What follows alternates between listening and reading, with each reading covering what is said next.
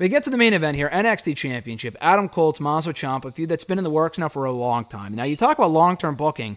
NXT's done a great job of this. Like, you popped huge when Ciampa came back. That was 4 months ago, dude. They've done a good job of keeping them at bay. They haven't thrown this away on an episode of NXT. They've kept them apart. Ciampa pinned him a takeover a couple months ago. They had that awesome contract signing where Ciampa was bloody and the belt was bloody. Goldie was bloody. It was a great sight. It was a great segment.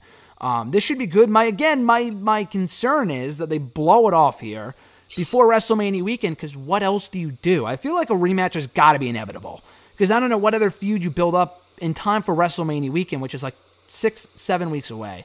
But I do think all signs point to Ciampa becoming champion at some point. I think it would be better suited over Mania weekend. And if by that point, if they keep the belt on Cole past the show, then he will be, by April, that first weekend of April, the longest reigning NXT champion of all time. So, selfishly, I would like to see him retain here, keep the feud going. And I think it means more to have Ciampa win it there as opposed to win it here.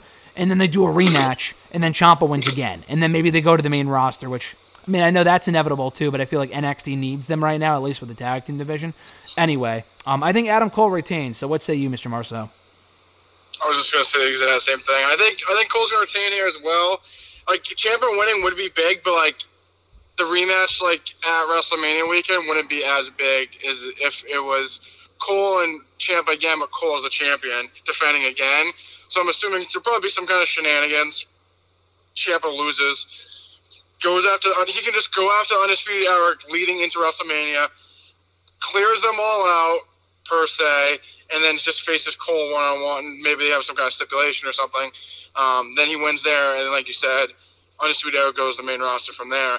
I think that makes more sense. Like, Ciampa winning would be big as well, like him getting his title back and such. But then I feel like the Mania match at Tampa would not be as big if it was Ciampa defending against Cole, because you know Ciampa's going to win. Yeah, that to me feels like an exact repeat of when Bobby Roode beat Nakamura for the belt in January, and then they did a rematch over Mania weekend, which made, I mean, again, it was a good match, but like it was the main event of that WrestleMania weekend show. It was easily the weakest takeover we've ever been to. I think that's pretty safe to say. It was a good show. Easily the weakest. Good match, but like, dude, it was no drama. You knew Nakamura was main roster bound. To me, it makes no sense in retrospect. Why didn't, I don't know. I hope they don't do that, because that was very underwhelming.